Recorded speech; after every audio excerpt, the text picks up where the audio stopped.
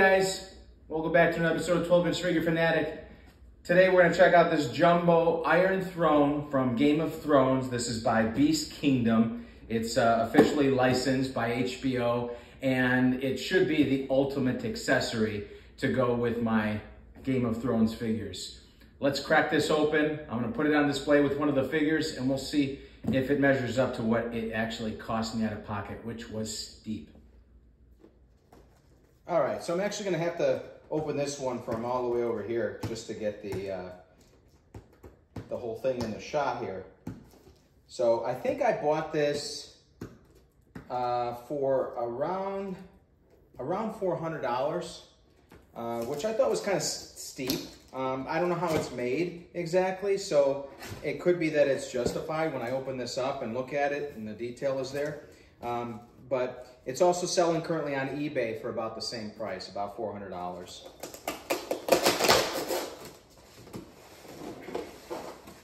So it's well packed.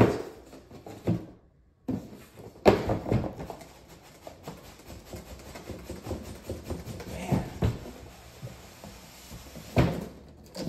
All right. Oof. This reminds me of the time I did the Ecto 1 review. You got to go back, way back, and check that one out. I was tossing stuff around and it got kind of messy.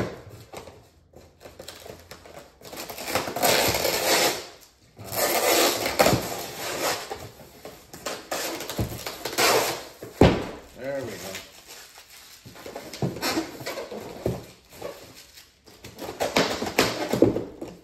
Holy cow, what was that? All right.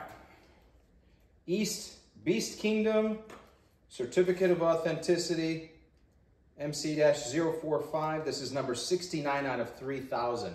So I guess they only made 3,000 of these. It's a pretty nice card. It's got a little sort of stamp logo in the paper.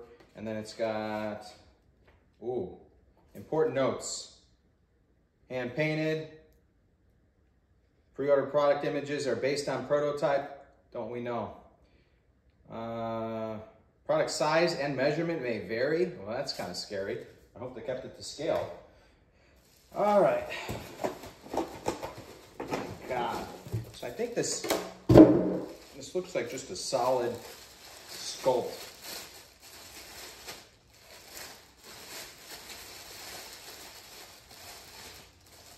A lot of spikes here. All right.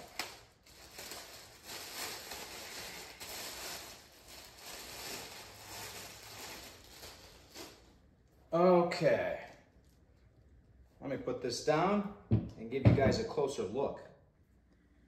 All right, so it's nice, but one thing I'm noticing right off the bat is it just doesn't have the depth that the real one does because it's a sculpt. I mean, yeah, it looks like there's some kind of randomly sculpted swords in there, but it was really intricate with the real deal because there were thin blades. These are kind of cartoonish blades. And I figured this would have been made of metal, at least the front portions of this. And yeah, I mean, you can't really tell in the video how bland it is. That's the only way I could describe it. Anyway, it's got this nice nameplate on there. As I said, 69 out of 3,000. A 69 is not a bad number to have, I'll tell you that much. But so it's a nice plate. It's got HBO up in the corner here.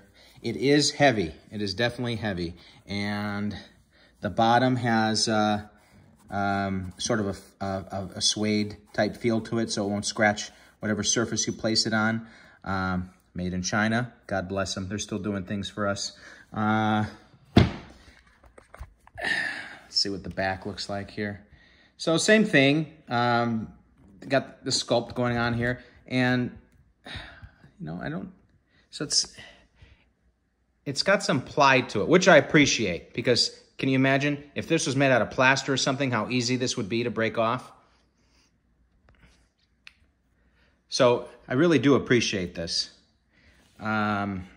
But yeah, I mean, if anything, I could see buying some, like, I don't know, tin type, maybe like for scrap. If you go to Michael's and you get like, go to the scrapbooking section, they've got like silverish or tin type of sheets, and just going in there and intricately putting them on here so it looks more like metal. But anyway, let's get Jon Snow. What was his name? Jon Snow? I don't know. Something Snow over here, and put him in the chair. All right, Jon Snow, ladies and gentlemen. This is a custom figure that I bought a while back. It's kind of a mix match of different figures, but it turned out very nice.